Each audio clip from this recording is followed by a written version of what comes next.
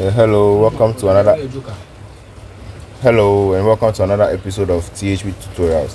In this video we're looking at operations management, in specific reliability, right? So here we have a sample question on reliability, and it says Ghana Commercial Bank has 3 loan processes in series of reliabilities 0.9, 0.8 and 0.99, and we have to calculate the total reliability of the team. Yes, so to begin, we state the formula for reliability, right? And that's RS is equal to R1 times R2 times Rn, where N is the number of equipment or systems for which we are checking the reliability. Now, when we say system reliability, it's the same as total reliability, right? And it's equal to RS. So this is like the general formula. Now, having this, to find the total reliability, all we need to do is find the product of the total, the product of all the reliabilities. So that's going to be R1 times R2 times R3. So that's what we're doing in this video.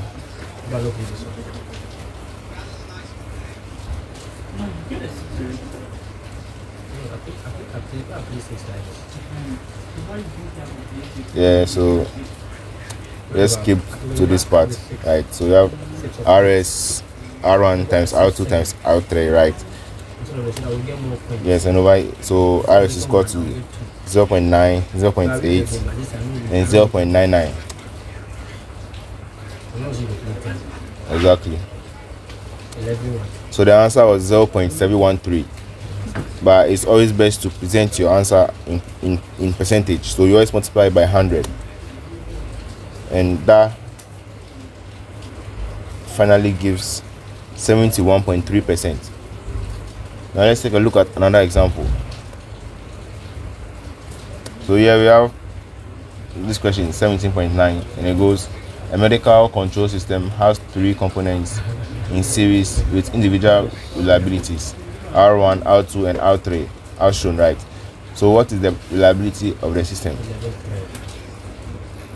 So you realize in the diagram, so it follows the same procedure.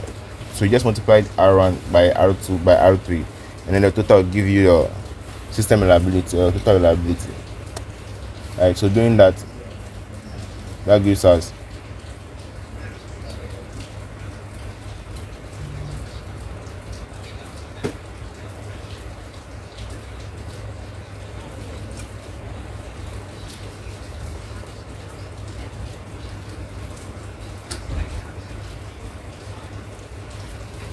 yes, so there you go, multiply by 100. So this video is only talking about the system's reliability aspect under the week 3 slides. So in another video we'll take care of the providing redundancy, right? That has a different formula as well. So that's all for this video. Thank you very much for watching. Please don't forget to like and subscribe.